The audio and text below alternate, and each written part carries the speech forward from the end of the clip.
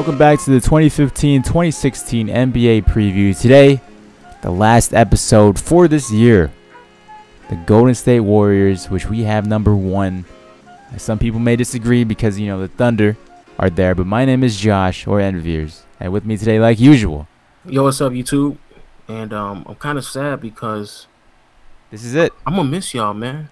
This is it. I'm gonna miss y'all. But it's the one and only Legend of One, and a.k.a. Low, here with the Golden State Warriors, the NBA champions, sitting here trying to back-to-back like a Drake diss. So let's take a look at what the Warriors did leading up to this season. Now, the Golden State Warriors is an extremely interesting cast of players that have been assembled over the past, 4 or 5 years at this point, with a lot of questionable but decisions that actually pan out in the long run. They didn't trade for Kevin Love. That was a big one. But even before that, the whole trade of getting rid of Monte Ellis for Andrew Bogut and broke my heart. Broke my heart. It did for a lot of people because once they did that, the owners and GMs actually got booed in Oracle Arena for making that decision. But they ended up being a huge trade and trusting Stephen Curry, then going out and getting Mark Jackson as a head coach, another risky move, which ended up panning out because he ended up playing extremely heavy minutes to players like Klay Thompson and 2 rookies in Harrison Barnes and Draymond Green, who we all now know are extremely, really valuable players to them. And then end up getting rid of Mark Jackson and bringing in Steve Kerr, which again was another questionable decision, but they end up winning the championship in the same year. Of course, a lot of luck went into last season with the lack of injuries and the matchup problems that they gave. Not going against a healthy point guard. Yeah, that is true, but still, they still made a lot of great decisions. And I'm happy for him. I'm happy for him. I'm happy for him too, man. Great organization. Extremely good organization, man. Extremely. I remember in 2K12, I always used to love rebuilding the Warriors in association. But moving on to the summer acquisitions, they didn't really acquire anybody except for Jason Thompson. And right now we have Chris Babb and Ian Clark as well on the roster, but who knows if they're going to see any minutes with this team. As for what they lost Justin Holiday, Kuzmic, and most importantly, David Lee, who's been a longtime Warrior. Again, not much loss, not much gain here. I think this is a reoccurring theme with these better teams. They have a system, they have players that fit in the system, and why even change that, especially if it works? So, David Lee was rumored to leave even last year, so that wasn't new to anybody at all. So, it works out for him. It works out, and we'll have to see what happens come playoff time. But as the rotation stands, the rotation looks like Andrew Bogut, Draymond Green, Harrison Barnes, Klay Thompson, and Steph Curry. Same team. Same lineup. Nothing changed. If it works, why even fix it? Why try to fix it if it works? Man? As for the reserves, we have Festus Ezeli, Jason Thompson, Andre Iguodala, Brandon Rush, and Sean Livingston. Now on to the final question. Oh man, this is again I'm almost tearing up over here, but. Again, if you don't know, you need to refresh yourself. Go look at some of our other videos. But we are finally at the last team. And Josh, this time I'm going to ask you, do you believe that the Golden State Warriors will back-to-back? Or do you think that they will fall short this year, man? We have them at number 1 for a reason, It's obviously due to respect from what they've done. But literally, if they're the exact same team, I don't see a team besting them in the regular season. They're this team along with OKC. These two teams are built for the regular season. They're built to have great records, and that's why we have them this high. And this NBA preview, it really shows regular season wise the best team. And this Warriors team is a great regular season team. But come playoff time, if there's an injury, it's not gonna play very well into winning a championship again. But I absolutely do see this team back-to-backing if healthy. If this is a big if, because last year they really got lucky with almost every single player healthy besides minor injuries and whatnot. So I could easily see this team back-to-backing. As for them not winning a championship, like I said, it's the injuries. I'm kind of stuck on it as well because look at the luck that they just had last year. It's obvious that that's probably not going to happen again. I mean, Steph Curry's going to have a lot more point guards to, be guarded by and guard in the playoffs this time. Yeah, players that are known for injuries like Sean Livingston, he played 78 games last year. Even Stephen Curry, he played 80 games. He basically played all the games as well. Andrew Bogut still played a handful of games, even though he was on limited minutes. Harrison Barnes played 82. Klay Thompson played 77. Draymond 79. A lot of luck, and they might not have that same type of luck. Not only that, people are going to understand how they like to play and how they like to run their schemes.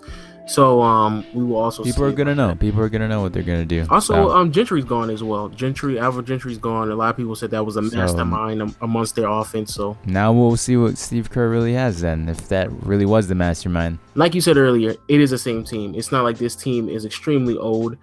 These team, the only player who's over 30 that's playing any major minutes is Iguodala and Andrew Bogut, and that's it.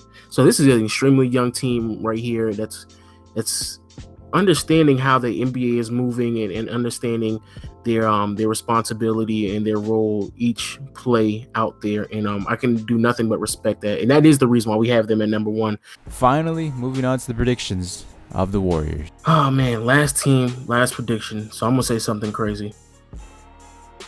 I don't let it out. I don't let it out. I don't think they're going to win. I'm gonna stick on this whole. They're a great regular season team. There's no doubt. Yeah, for sure. They're a regular season team, but I'm gonna stick on this whole jump shooting teams can't win NBA championships, even though they just they kind of prove that they're incorrect. They prove they're incorrect in a flawed way because injuries and things of that nature.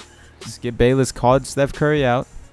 He did. But I want to go on record in saying that if they had played a healthy Patrick Beverley, or if they had played a healthy Mike Conley, I think it would have been completely different. A healthy Drew Holiday, maybe. Nah, I don't know about that. But healthy Kyrie.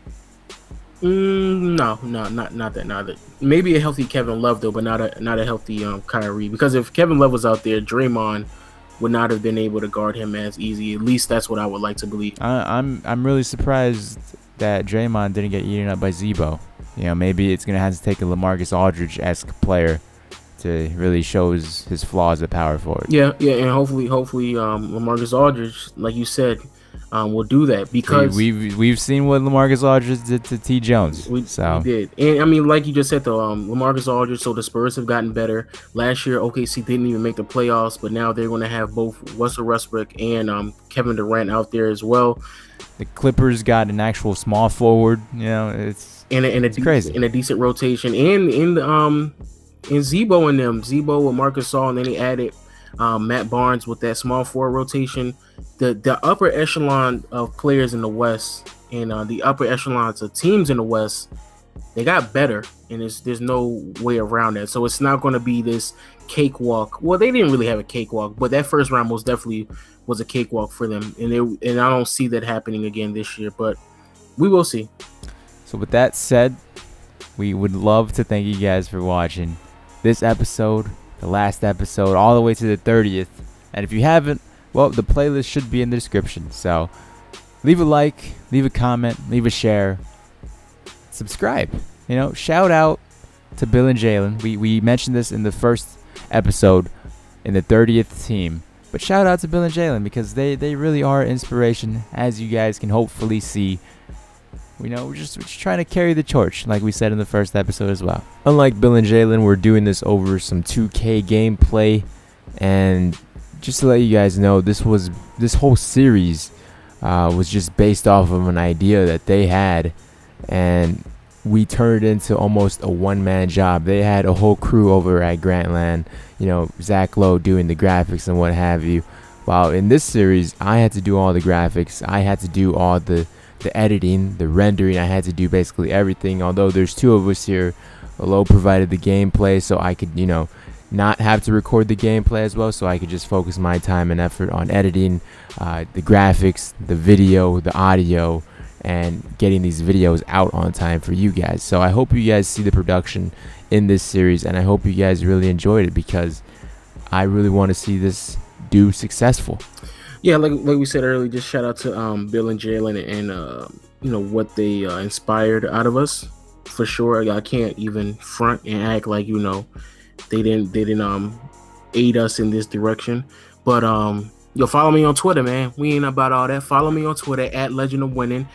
Also shout out to Josh for allowing me to be on his channel and express my views. Have 30 episodes with you. I know, right? Jesus. We're so close now, Josh. We're so close. Hashtag NBA preview. So let the word let's get that trending. let that all 10 tweets. Can't wait. Stop, chill. And like we always said, man, subscribe, share the video, like it, let people know. And always, I want to have a lot of discussion in the comment section below, because I'm going to be there as well. I want to see what people think and feel about this as well. Shout out to all the people out there who are on NBA Reddit as well. I'll probably share all of these on NBA Reddit to kind of get the word out. So, see y'all later, man. See you guys. Thank you for watching the series. We'll talk to you later. Bye-bye.